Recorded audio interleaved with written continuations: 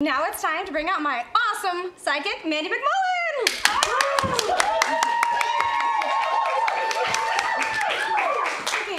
How you doing, Mandi? Oh, I'm amazing.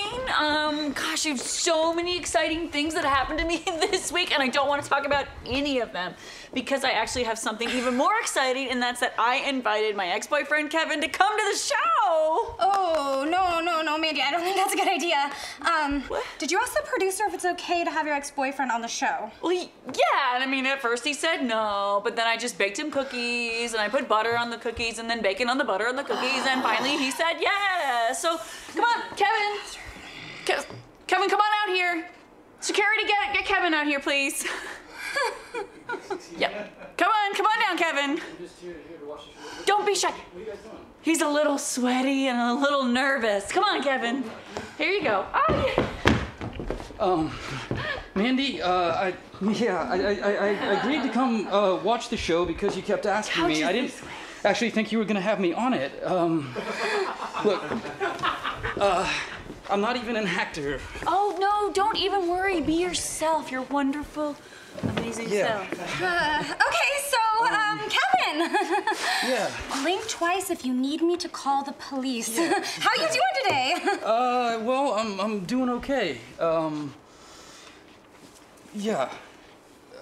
Yeah, so, what do you do for a living? I'm sorry. I'm an accountant, and anyway, there's really not much interesting there to talk about. I basically handle people's tax information. Oh, he is being too modest. He handles people's tax information like I handle his pectoral muscles. He's the best accountant ever, and he has a lot of amazing, funny stories. Remember, baby? So Kevin, how long have you two been broken up? 6 months. 6 months, actually. Well, it's really more of an on again, off again, on again thing. No, it's really not. We're just friends now. Well, if we're just friends, why did we make out at Samantha's party last month? Oh, God. Look, you must have roofied me, because there's no recollection of that at all. What? Where would I even know where to get roofies from my cousin who runs a pharmacy? No, that didn't happen. We're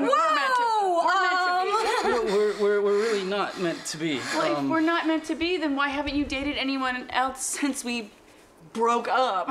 Well, you managed to keep finding ways to scare off all my dates. Shh, just relax. Okay. Those were misunderstandings, and those girls didn't deserve you anyway. Okay,